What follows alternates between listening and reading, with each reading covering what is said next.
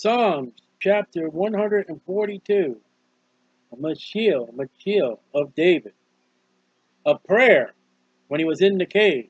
1 Samuel 24. This is where he's in the cave and Saul comes in. And he cuts off Saul's skirt. But he's in the cave because he's running from King Saul. He's being chased. All the world is against David, set in the background for this song. There's trouble. He's not happy. He's not in a good place. You can imagine with his military men, you know, what's going on here? We got the strength and we're hiding. I cried unto the Lord with my voice. So he's talking audibly.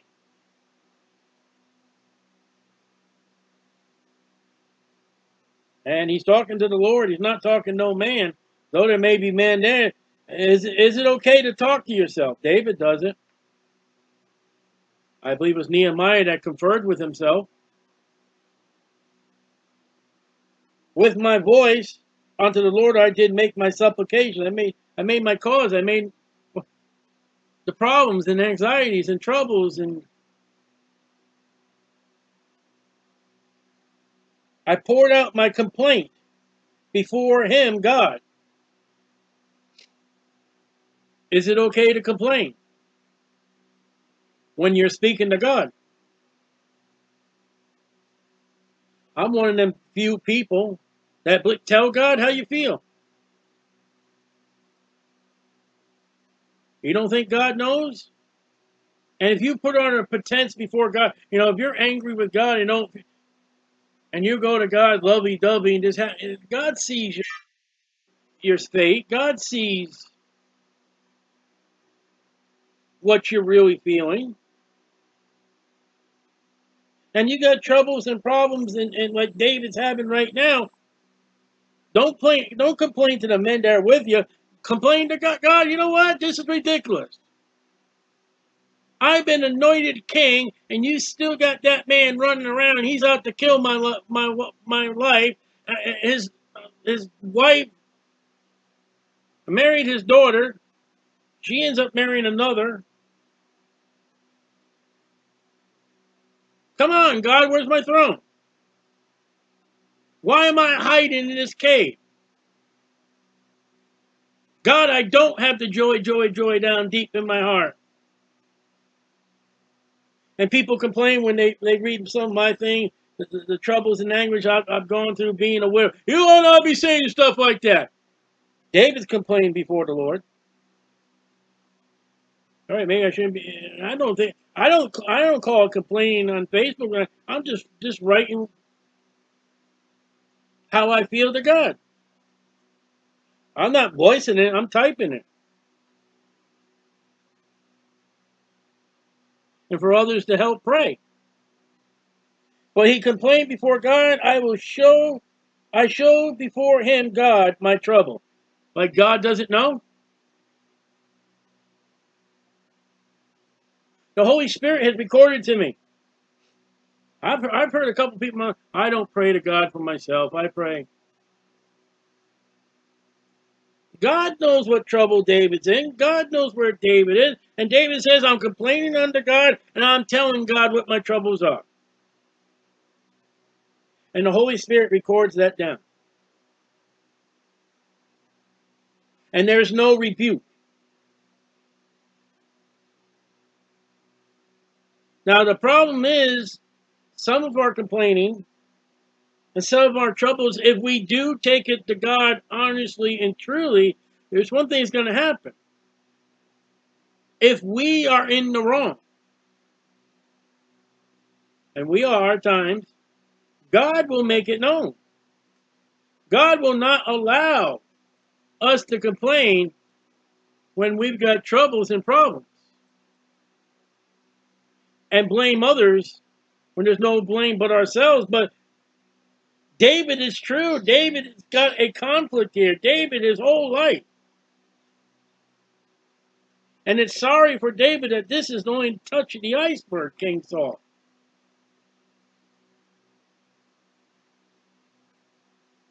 You're angry with God, get off by yourself and tell God you're angry. You don't like how God's doing things, get off and tell him.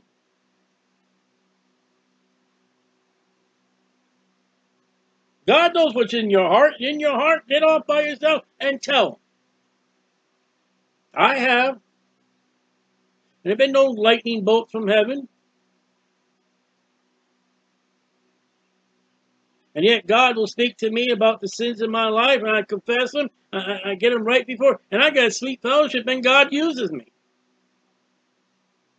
And God will use David in a mighty way once he is put on that throne. David doesn't build a temple, but he gathers all the material.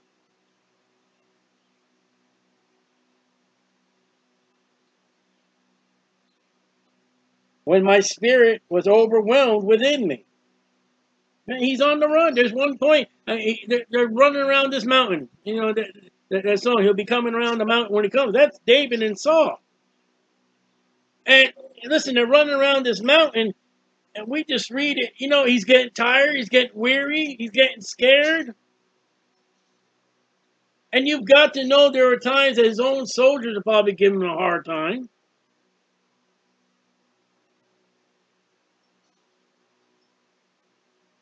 Some Christians and people think, oh, we're not to feel overwhelmed. We're not to have troubles and problems, feelings. That's a bull.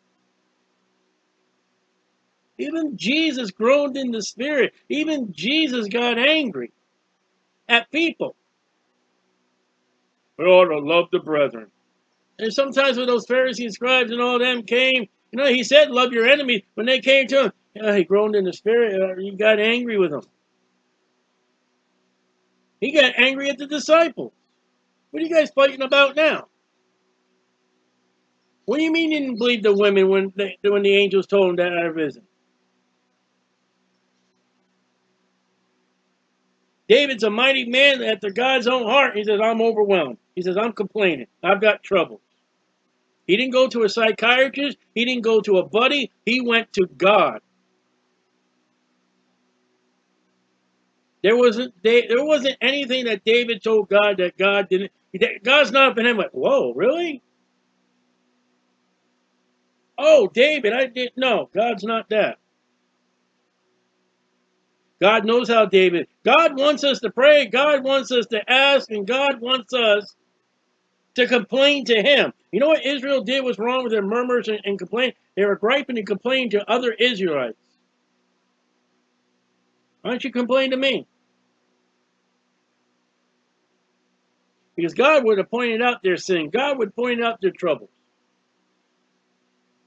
Man don't want to go to God because they're afraid of the answer God will give them. And sometimes the answer is, yeah, David, you are in trouble. Yeah, David, you got a reason to complain.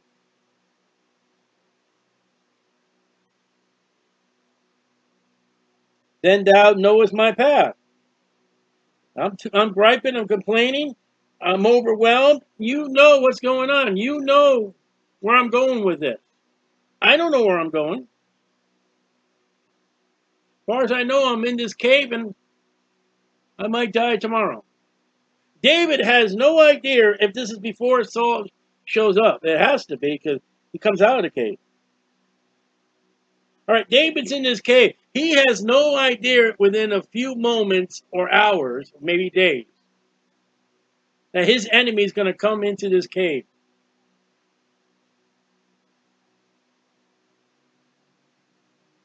He's griping and complaining, saying, Lord God, I'm being mistreated. Lord God, I am being chased. Lord, I am having troubles. Lord, I am overwhelmed.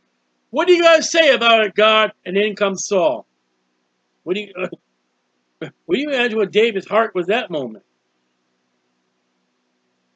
And Saul goes to sleep. And Abishai and David's men, let's kill him. Let's get him. Let's kill him. Here he is. Here's the time. David's like, no. And David cuts off a piece of his skirt. Did you hear what I said? The man was wearing the skirt.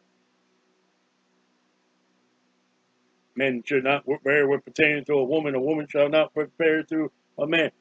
Saul had a skirt and David cut a piece of it. Okay? So,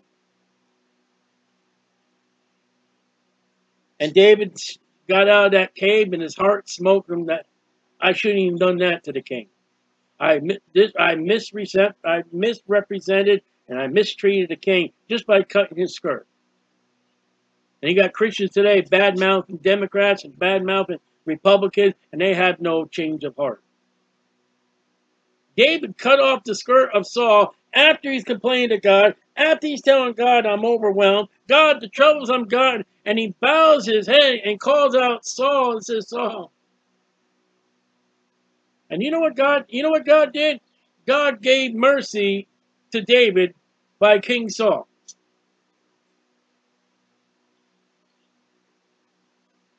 You know why God gave King Saul to give mercy to David? Because if God didn't step in, God didn't intervene, King Saul would have had David killed. How many times he threw that javelin at him? And threw it at Jonathan once he got so angry with David. You know what God said? I heard that complaint. I heard your troubles.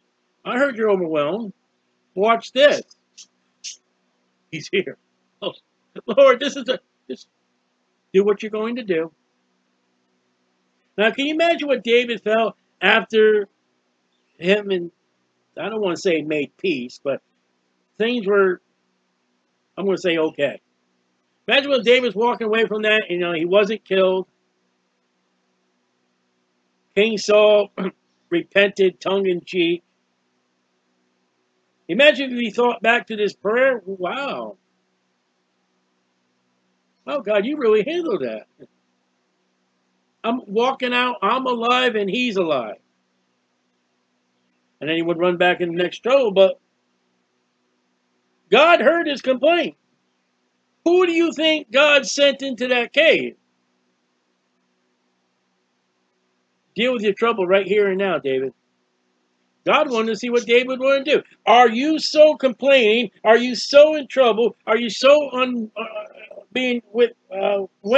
overwhelmed? If I put your enemy in your hands, and I'll have a couple people that the devil's going to say, kill him. What are you going to do, David? When his troops said, kill him, the first moment out of David's heart was, no, I can't. He's the Lord's anointed. And God saw that.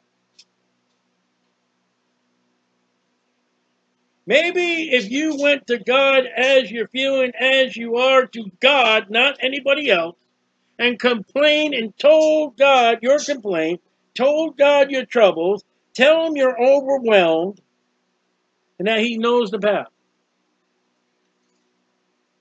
Now, that didn't stop all David's troubles. But look what happened in the events around that cave.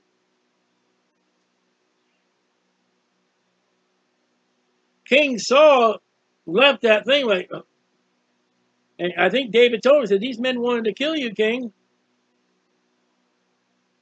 Now who's got the trouble? Saul does. He's got the, I've been chasing David for nothing. David's walking away like, what was I afraid of? In the way wherein I walked, past 10, have they privily laid a snare for me? Yes. True. That's the Christian walk.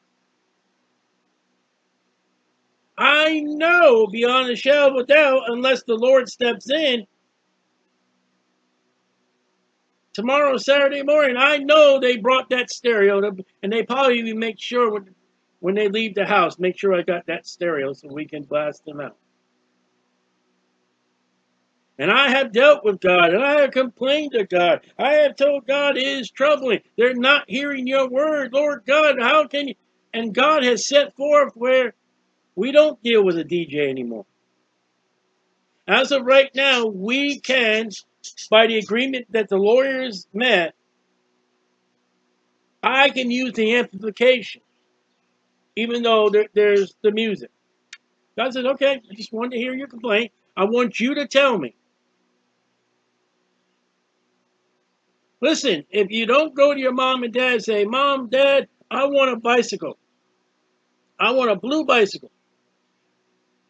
You don't tell your mom and dad, the chances are zilch you're going to get a blue bicycle. If they get you a bicycle, maybe not the color. Everybody else on the street has a bicycle. I don't think it's fair. They got a bicycle and I don't have one.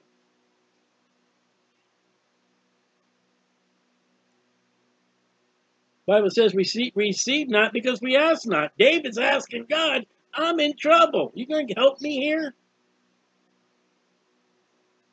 Jesus says, ask in his name. Seek, knock, and ask. Ask, seek, and knock.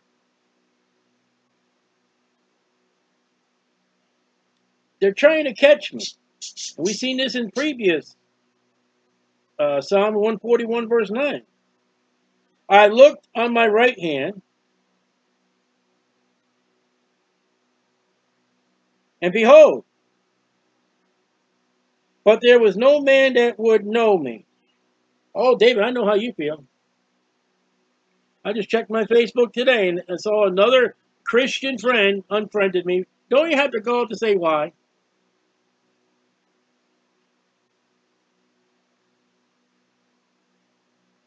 I meet these Christians and they find out who I am, where my convictions are, where I stand. Where do they go? Where do they go? They fall by the wayside. They're enemies. They are enemies of the gospel of Jesus Christ because that's what I preach and that's what I teach. And I teach to edify, and they don't want to be edified. They don't like what I say, stuff like that. You're an enemy of the Word of God.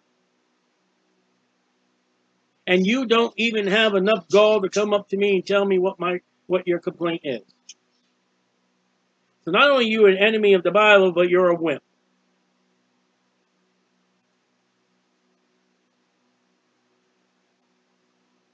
The other day I made a post about, I don't vote.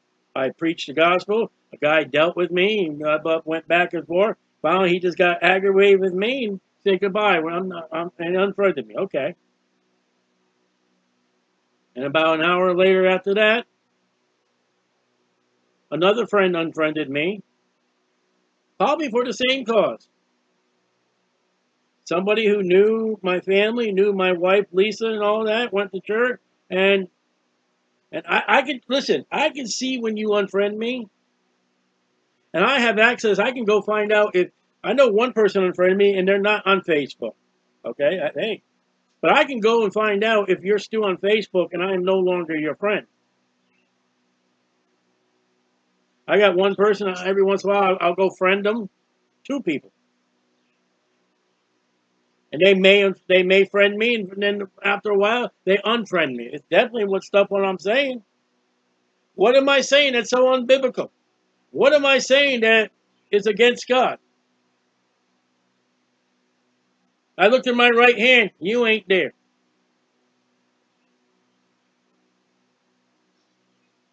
That's the story of my life. That's the story of churches, pastors, and Christians. And you wonder why I'm fed up and angry and all that in my life. And you wonder why I'm praying to God to give me a wife. My wife, Lisa, and Tracy were there more than when Christians were. When I was kicked out of church because I didn't like the VBS decoration, my wife stood by my side and said I was correct and they were wrong. And it's true. All they that live godly in Christ Jesus shall suffer persecution. Look to your right hand. Where are they? They're gone. And they're probably out living worldly, ungodly lives. And some of them, I can mention right now, are not even in the church. I'm still in church. I'm still serving the Lord. And the Lord's still using me. To you. I hope God doesn't give you the mansion next door to mine. Wouldn't it be interesting if I do get a city in the millennium? Wouldn't it be interesting if God takes those that were with me and left me because they got offended? Would it be funny? God, come here, guys. You see this one you didn't like? All right. He's the king and you're going to be under him. Whoa. Look upon your head, no crowns, no nothing. Look upon his head.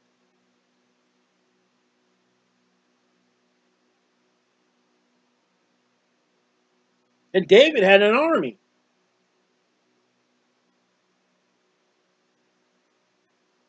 Three of his army members were his own family of his sister, and they were trouble. Of Zuriah. But there was no man that would know me. Know me. They didn't even. David? I don't know who David is. That's Peter. Oh, you were with him. No, not me. I don't know what you're talking about. Shut up. Hey, weren't you with me? Hey, but blankety blank. Don't you blankety blank blank tell me. That's Peter. What was the other disciples? Only John was at the cross of Jesus.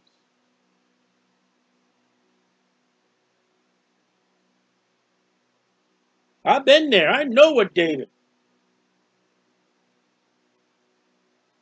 Refuge, a shelter, a protection failed me. I've gone into churches. They learn what I teach. They learn how I stand. Get rid of them. I had one church tell me not to come back, and this is a church that we were there, that we witnessed. The fact is that one woman said, hey, I've been baptized 3 times, and baptized her to 4.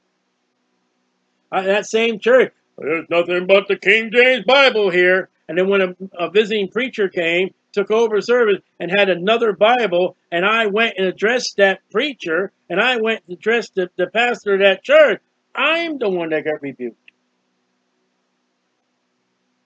You had no call to speak to him. Yes, I did, because he brought to my family a perverted Bible. You said that you would not allow any other Bible, and then he just blew it up because they were friends. David said, listen, where are they? Where can I go for a refuge? Where is he now? He's in a cave. And his enemy's going to come in shortly to take a nap. No man, I marked my Bible and I can't, cared. I think that's cared. That's the first time that word shows up, cared. No man cared for my soul. David's talking to God. I've been there. Where were all my friends from the churches that we're going from?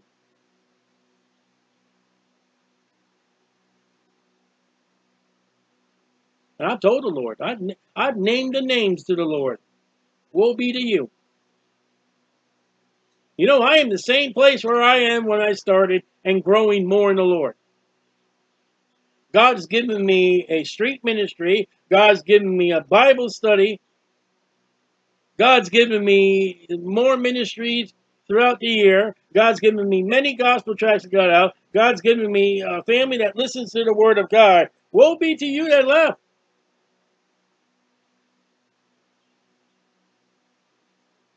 What's your 30 pieces of silver? Psalms 142, verse 5. I cried unto the Lord. O Lord, I said, thou art my refuge. God, no one will take me in. God, no one will listen to me. Who's listening to David right now in a cave? God be the Holy Spirit. The Holy Spirit recorded, and the Holy Spirit said, excuse me, what do you think about David complaining to God? Isn't that just so arrogant? David complained to God, and the Holy Spirit said, Father, yes. When we write the Bible, put Psalm 142 in there. Okay. Put that in there.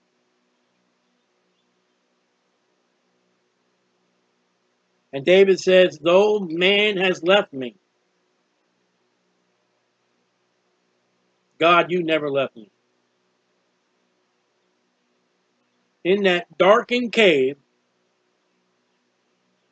God sat there and pulled up a chair and said, tell me, David. And God didn't charge David anything. And in a moment, or however long, Saul's going to come in and life is going to change for David. I mean, can you just see God? Yep. Okay. And when David's done, I don't know how long. Okay, roll the time. Saul, come on in. Come on in. I mean, God already knows what Saul's going to do. God already knows what David's going to do. God knows what's going to happen at the end of that day. How do you feel now, David? I feel better that you listened to me. And David knew his men a little more too. Those men right there, my cousins, I think, his sister's children, those guys are out for blood. I got to be weary of them. Because that's the Lord's anointed. And I'm not dead as we're walking away. And can you just imagine David with a few of his close army buddies? You realize I went up and ripped that skirt right off? Did you see Saul in his eyes, how he repented? I thought you were troubled, David. I thought you were complaining. You know, God does that for me on the street ministry. I'll be there, God, they're not listening. God, they're cussing me out. And I'll get somebody to come up on the shoulder, pat me on the shoulder, and say, you're doing a good job. Somebody will come up, shake my hand. I'm thankful you're here. Or I'll see somebody drive up and roll down the window and ask my daughter for a gospel tract. God says, I'm hearing. God listens. And God is not mean as another human being. He'll listen. But people don't do that because they know if we are in the wrong, God will address it. Good people will not ask God, what sins are bothering you that I am doing? They won't ask God because they're afraid that God will say, that sin that you love, I'm bothered by that. And I don't want people to leave my right. I don't want to be alone. I don't want my friends to leave me. I don't want my idiotic baby Christian friends in church who won't stand up with a man of God, but stand with the cowards and the women. I don't want them to leave me. You can have them.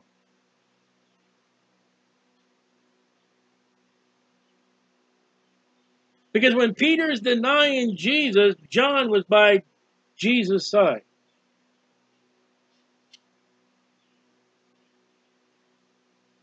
And John is called the beloved disciple or apostle. John is the one that put his ear to the heartbeat of God. And when there are men and women out there serving the Lord, and Christians give them a hard time, and Christians avoid them, and church treat them like the plague, God's like, come tell me your troubles. Yep. What did Paul write? All they that live godly in Christ Jesus shall suffer persecution. What did John write? Marvel not if the world hates you.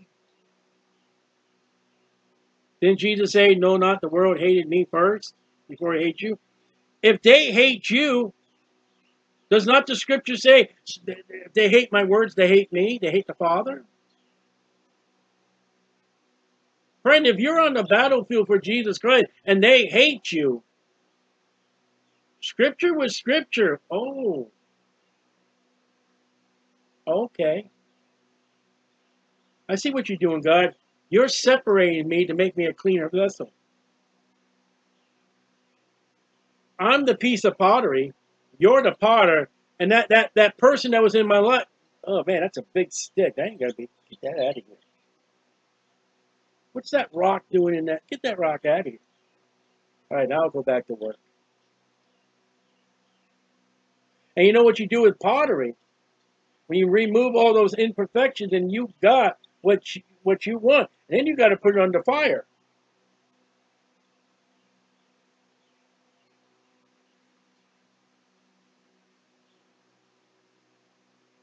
Thou art my refuge, my portion in the land of the living. I'm only living because of God. I guarantee right now there may be people who are tonight or tomorrow morning, as far as the street ministry in Daytona Beach we have. I guarantee there are people right now at some point today to tomorrow morning at the farmer's market. You know what? It's getting time, and that I wish that guy would drop dead. I wish that guy would just die. I wish somebody would kill him because he's disrupting business. I don't like what he says. And God's, Lord willing, tomorrow morning I'll wake up and the weather's nice. Things are well. God wakes me up. I pray. We get ready. And God's given me one more day to go preach at the farmer's market. One more day for us to get gospel tracts out. They might not like it. But God says in Romans chapter 10, and he quotes out the Old Testament, I think it's Isaiah. He says, I love the feet that carry the good tidings. You know, Christians may be embarrassed. We had one Christian family come out. Oh, you preach about hell. We're not coming no more. It's hell, hell, hell. God likes it. I've been doing it 6 years. Had another Christian come out. Well, you trying to correct me. I don't like it. I got mad at you. I'm sorry for getting mad at you, but I don't want to be around you no more. Okay, fine. I looked in my right hand. There's no more there. God's there. God's listening. And God said, well, you know what? I'll send somebody just to, I'm still with you. And God does that. I'm still living.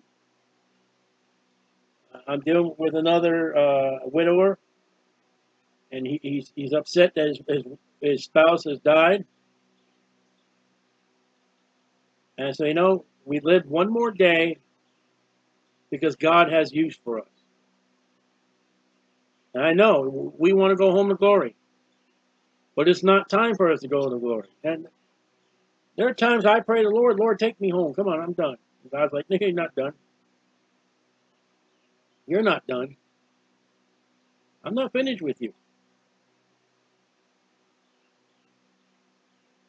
Land of the living. You couldn't commit suicide if God didn't want you dead.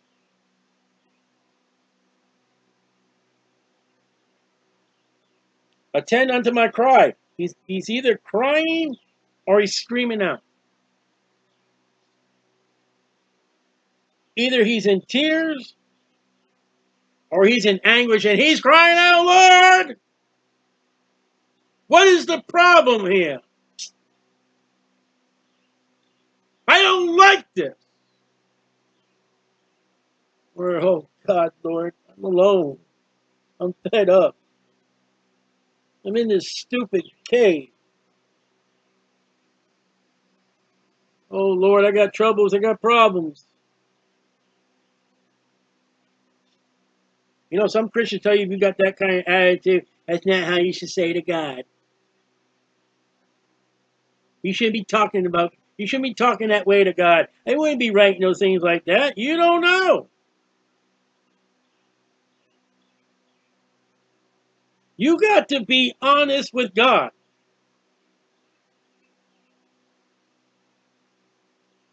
For I am brought very low. I'm in a cave.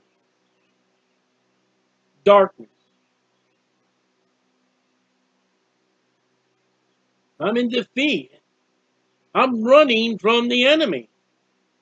I am not on the throne.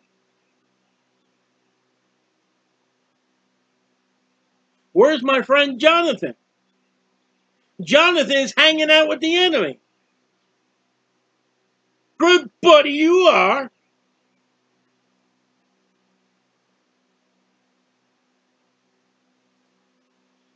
Deliver me from my persecutors. That'd be Saul. And the nation of Israel. Saul has gathered the nation of Israel to go after one man, David. Shimei is going to come up pretty soon and cast stones and curse it be David. Curse it be David. Absalom's going to come up to David and try to usurp your throne.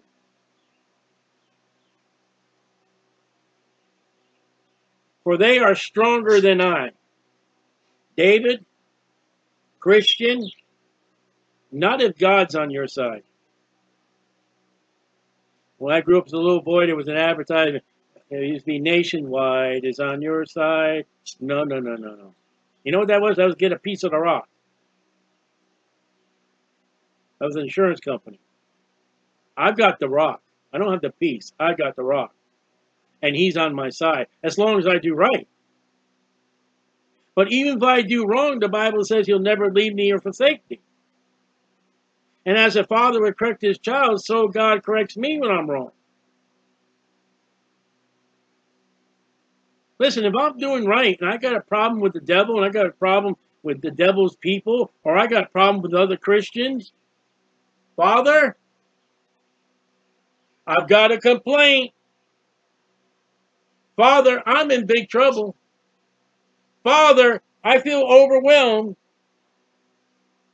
Chapter 142, verse 2 and verse 3. Go to God. And woe be if they be other children of God and they are in the wrong. Oh, whoa. But be careful yourself. You better not be in the wrong.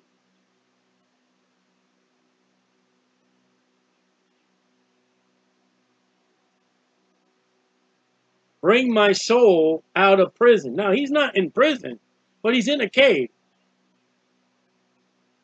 And from the prisons in the Old Testament, that was not a big change. They're described as dungeons and muck. Jeremiah was put into prison and he almost drowns in the muck and mire.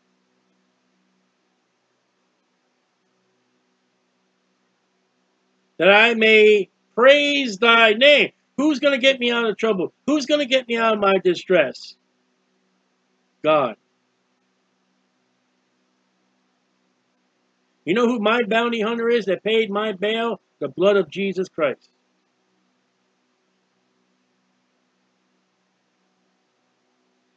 The righteous shall compass, encircle me about.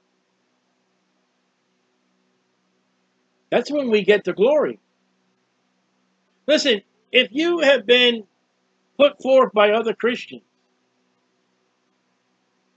you know, you're going to be in a great clan of other Christians who had the same thing happen to you. I don't know what heaven's going to be like, but for those that hated those that served the Lord and did right and were worldly themselves, they're not going to get rewards and inheritance. They're not going to be that joyful. They're not going to hear a well done.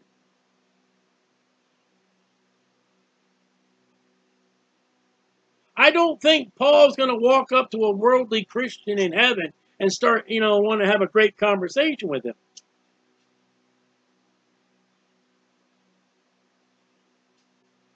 But there have been Christians throughout church history that have been put to prison for the word of God, who have been killed for the word of God. Paul's going to want to talk to them. Paul's going to want to introduce himself to those people. How you doing? I'm the Apostle Paul. I heard you were put in jail for the word of God. I heard that there was I don't know there was a church that put you in jail because of the word of God. I heard you printed the Bible in the church, dug up your body.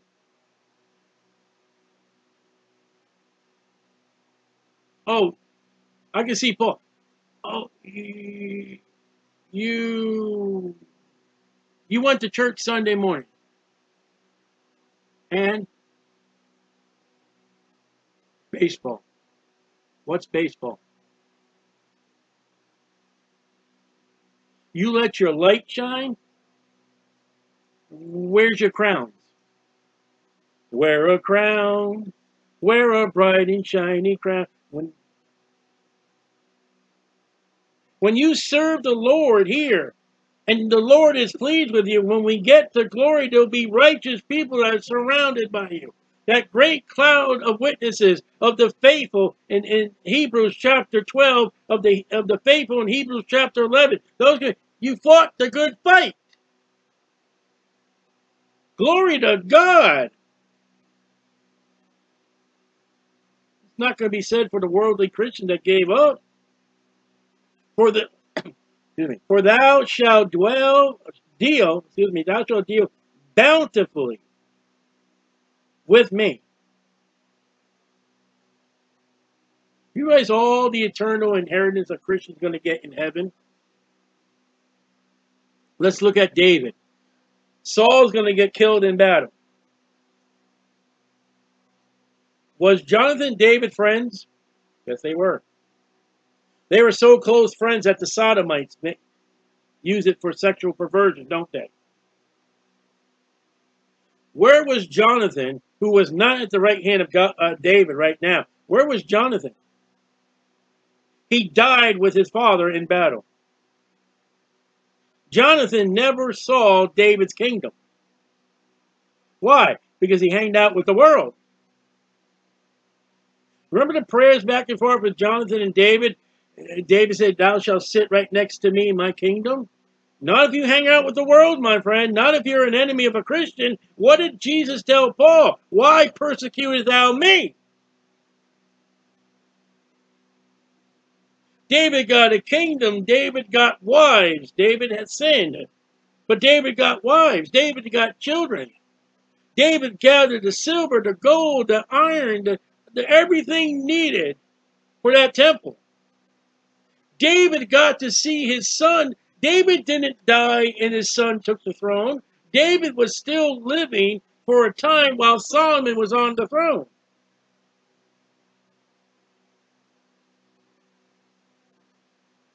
David still had loyal subjects to him. David was bountifully blessed because David stayed on the Lord's side, and never mind the adultery and never mind the murder. For all have sinned, come short of the glory of God. All I can say to you is like David and his son. You're going to suffer trouble if you're going to live for God.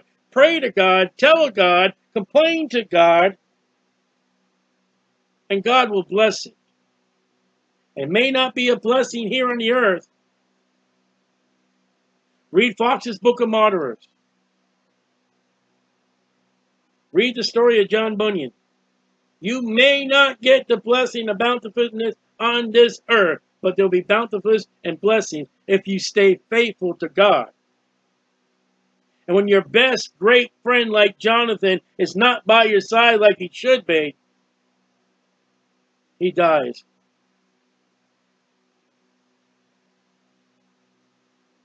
That's a story to be learned. The Bible tells us Jonathan and David had that great friendship, that great love for each other. You know?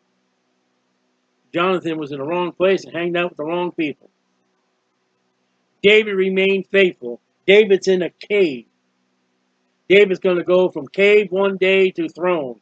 And on that throne one day will be the Lord Jesus Christ. And David will be prince in the millennium. Hang in there, David.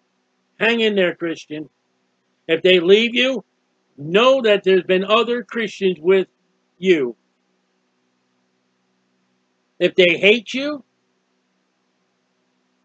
what's the Bible say? Quite interesting.